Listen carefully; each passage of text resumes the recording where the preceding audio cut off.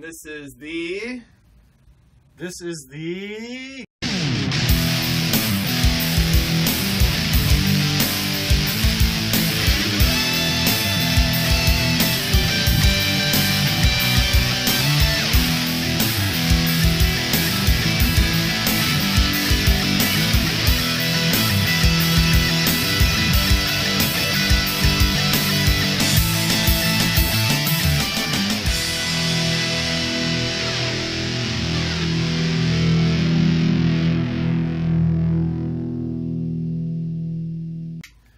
Hey guys, how's it going? I'm Fainer.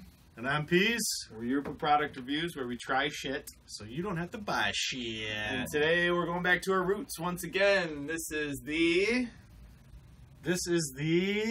Gibson L6-S Deluxe. This is a 1977 guitar. We've got a little bit of a vintage, unique guitar here.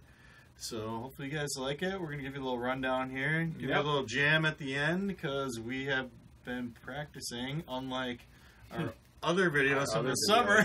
Our other videos were so like, oh, so you want to jam? Sure, I have no idea what we're doing. No. We would never do that. We always plan ahead. We always practice and warm up ahead of time. So this is pretty cool, guys. So this is like a Les Paul and a SG, like all at the same time. Because a Les Paul, you got like it kind of is, isn't it? Yeah, LTD and ESP copied this design. The SG like point, like the double horn thing. If you imagine this is on this side as well, you've got your SG design. That Angus Young uses, which we were just jamming to. We were jamming a Highway to Hell, If You Want Blood. Good songs. Yeah. Anyways, so you got your single cut, obviously not a double cut like the SG, so you got a little bit more meat here to get down into these areas, but still a really, really nice sounding guitar, and there's a lot that kind of goes into the whole thing. We have the specifications for it, just so you guys... There's a couple things that I think are really cool about it. It's all maple body. It's thinner too, and it's also contoured. So so we're gonna turn it. So it's really, really thin. It's thinner than a Les Paul. It's contoured, which Les Pauls, I don't believe Les Pauls are contoured. No, I don't think so. They're straight back, and this is actually called a chamfer. This was trademarked by Stratocasters, actually, because when it leans up against your body, if you imagine this is your belly, it kind of just adjusts right to it, so it feels really like a prosthetic device. It kind of just nestles right in there and like in your pec. It feels good, yeah. So it's really comfortable to play. It's nice. You've got, strings through the body here, as you can see. Double humbuckers, all maple, including the neck, but it does have a rosewood fretboard. Something that's really cool: 24 frets. So you've got 2 full scales here. That's pretty sweet. Yeah. 24 frets is wild. It's pretty cool. There's some pretty cool notes up here. Yeah, I know. It kind of throws you for a loop when you're kind of jamming with something like this for the first time, because you're used to that 21, 22 fret limit, or sometimes even 20. And then you go, oh, well, there's like 3 or 4 more frets that I can go. Holy smokes. There's some really cool, You can really get up there. So. Really cool notes. It's got, so we've got the 2 humbuckers. It's got a 3-way selector, so you go... you've got neck, both, and then bridge. Yep. This one in particular, something is up with the with this particular humbucker here. Other than that, this thing is like immaculate. It doesn't look like it was played. It looks like it was played, but it's well taken care of. Yep. I mean, there's no wear in the frets up here. Like on most guitars, you get from the thin strings vibrating, it just wears those down. There's really none of that. Yeah. You've got your volume and tone. It's got 24 and 3/4 is the scale length, which is a little bit shorter than like a Strat. So you've got a little bit shorter. It's the same scale length as like a Les Paul. Now, I think that's about it. It's a pretty straightforward design. It's really like stripped down. Yeah, it is. And I think it's really cool. I like it. You know, and I always joke around and I'm like, oh, I hate Gibson and all this stuff. You know, I'm strictly a Fender guy and all this. you know, but every guitar to each their own. They have their own sound, and this one is really cool because it's really like throw aroundable, which I can understand why Angus Young was like doing like the windmill on the ground, because I mean this thing you can like toss it like it's like a paperweight. It's not heavy at all. Yeah. A Stratocaster I think weighs what, like 8 pounds or something. It's kind of a heavy guitar. This is not. And the one thing you are lacking a little bit, if you're a big fan of the tremolo, this does not have a synchronized tremolo. So you don't get your whammy bar, you know, like you'd find in a Fender Stratocaster or like a Bigsby or something like on a Gretsch with a setup with a Bigsby. But you won't get that with this because it's just hardwired right into the back, and then there's your bridge. Yep. Just to change. That's cool how you've got your plate here so you can get access to all of your electronics there. Exactly. So if you want to change everything up, so yeah. It's a set-in neck as well. It's not bolted on. Stratocasters are bolted on. This is something that Gibson actually did for a while during the race for the solid body electric guitar. Fender bolted on their necks because they wanted it to be interchangeable, you know, fixable, kind of like a car. Les Paul created the gold top back in, I think it was 1952 or 3 or 4 or something, and they glued in their necks so that Fender didn't know what they did, so they thought it was all one piece. So they glued, so they glued in their neck, so that's what a set-in neck means. So this is really cool. I like all these like interesting guitars that we kind of bring to the channel as people. Yeah, so it's neat. I like the rosewood. It's thick rosewood, and I can't tell, but it looks like the frets have been polished because they're not really high. They're just sort of like raised, just right, you know. Yeah, just like in there, like they're a part of the neck. Something else I thought was really cool is it's got a smaller nut width. So if you compare this to, well, here's a good example, like an acoustic. Of course, most acoustics are going to have a wider nut width than, and we'll show you in some close-ups here, than electrics. But this is a very thin. It's almost kind of throws you at first because it's so tight to get your fingers in there. Even for like a G, you're kind of like, whoa. Yeah, right. Did you think that when you did you notice that? No, I did. It's kind of like when you like drive somebody's car for the first time, you're like, whoa, this steering wheel is like really thick. Like you just kind of, it's something you don't really think about. Yeah.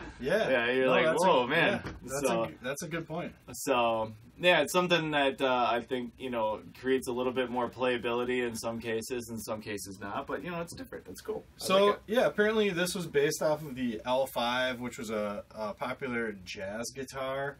And I forget the guy's name, but he basically took this and kind of created its own. It wasn't super popular, and it's still not really that popular, but they didn't make a ton of them, so it's not like they're like really easy to get your hands on, but there are a bunch. You know, there's some out there, but yeah, this is the first time I've ever seen one. I honestly didn't know what it was. My buddy sent me a picture. He's like, hey, you wanna check this one out? You want to do a quick review of this? And I was like, yeah, but what is it? I mean, I can tell it's a Gibson because it says it right there, but I have no idea what model it is. So. Yeah, if you were to show me from this part down and just head on, I would think it was like an LTD or an ESP. Yeah. But yeah, like upon further inspection, you see how thin it is. It's like, oh wow, that looks like kind of like a Gibson SG. Yeah. You know, from this part on, and then it's like, okay, from this part on, it looks like a Les Paul, and then you're like, wow, that's kind of like its own thing. It's like this. Yeah. So there's like one hybrid. There's a couple different models. This is the L6-S Deluxe. There's another model that is the L6-S Custom that has a 6-way. They call it a chicken head changer because it's got the little point. It's got the little pointer on there. Yeah. 6-way adjustment between all of the between. I don't even know how you do that. How do you get 6 adjustments between 2 I know, right? pickups? I imagine the power is just adjusted across it adjusts the phase and then your I don't know. It's crazy. I was reading up on it and I'm like, I'm not even going to write that down because that is just crazy.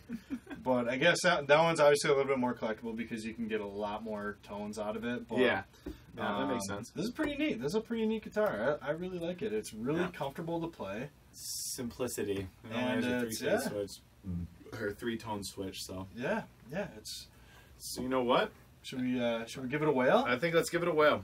Let's so we're gonna give you guys a little bit of sound out of this thing. And me and Pease had a jam put together. But before we do that, I guess we'll just kind of give him a little noodling. Just give it a little noodling. So, this guitar in particular does have a little bit of string slip, so I apologize if it kind of falls out of tune halfway in between. But yeah, we're not sure how old the strings are, but they look pretty old. Yeah. So this would be like your neck position right there. It sounds really, really warm. I like it actually. It sounds full. It sounds like an acoustic plugged in or something. So.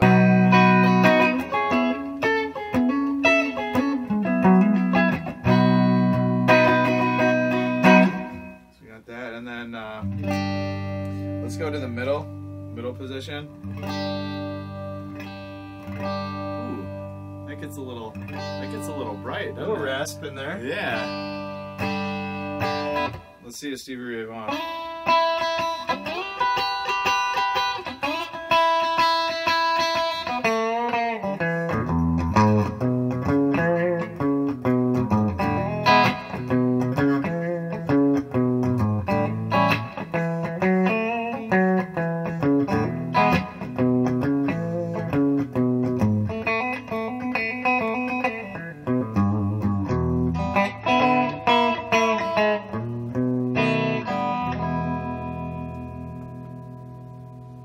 Nice. Let's see. Oh, there it is. Okay, I got it. Oh, you got the snark right there. Yeah, I just kind of tuned it myself. So that's your middle position. Here is your neck position. So this would be more, I guess, for lead. Bridge. Or what's that? Or bridge position. You did say neck. Bridge. That's what I meant to say. Just beer. Shut up. Shut up. No comments.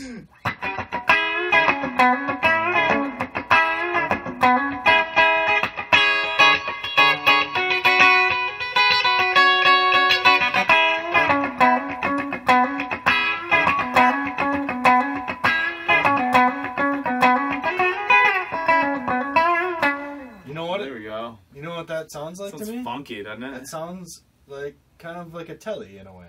It does. It actually does.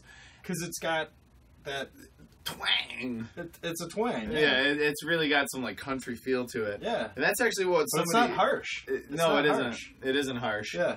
Which is one of the things that you'll get, like, actually kind of from a Stratocaster sometimes, is it's very, very harsh and tinny. Can be, yeah. Yeah, it can be a little harsh, but...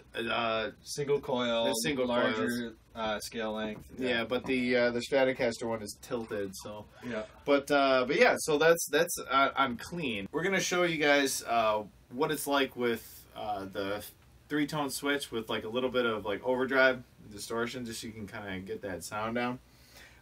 So I guess...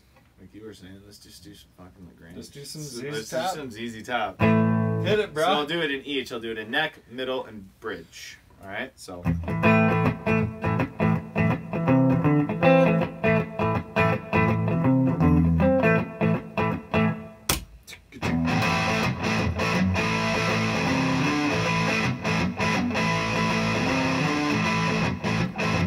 So that was your neck position. All right. So now we are in middle. Ready? Here we go.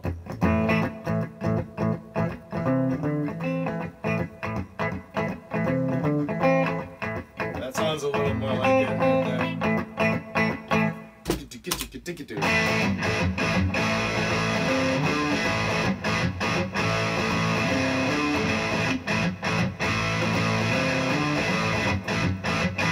There we go.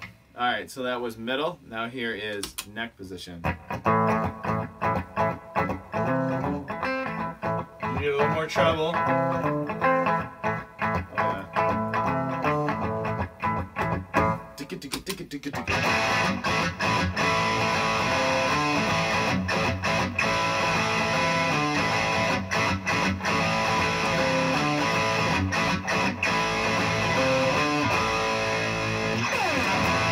So there you go. Nice. So that's your neck position. So obviously it gets a lot more trebly, go figure, when it goes from neck to bridge. But how trebly does it get in the different tones that are in between? It's not overly trebly, and I think that's kind of, you get that with humbuckers. Yeah.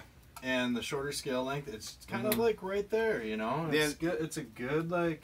It's a good mix. Good mix. It really is. And that's the thing about humbuckers. I mean, I know we go over this shit all the time with all this, but yeah, humbuckers are a good mix of taking like brighter sounds, and mixing them with warmer sounds. Obviously, because they're higher up on the strings. But yeah, I really like this guitar, and as I got to the middle, I think that sounded the best. In my opinion, as far as like the authenticity of like that tone goes for LaGrange, because he uses a Telecaster, and also he's been known to use a Gibson Explorer. So Gibson, yeah. So so there you go. So you know what? Let's end this one on a little bit of a jam. Do a little jam. So yeah, let's go for it. Jam. Fuck it. How do I do this again? Let's go. How do I play this again?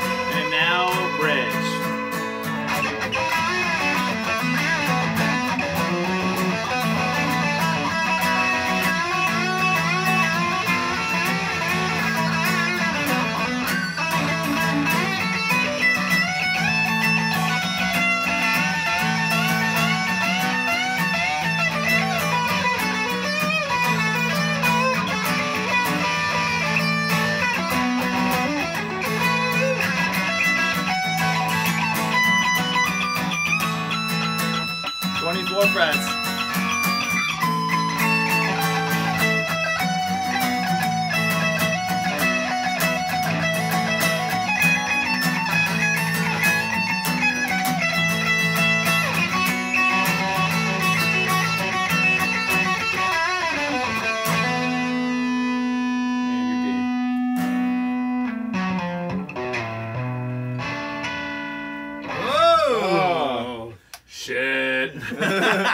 We're out of tune. Got real.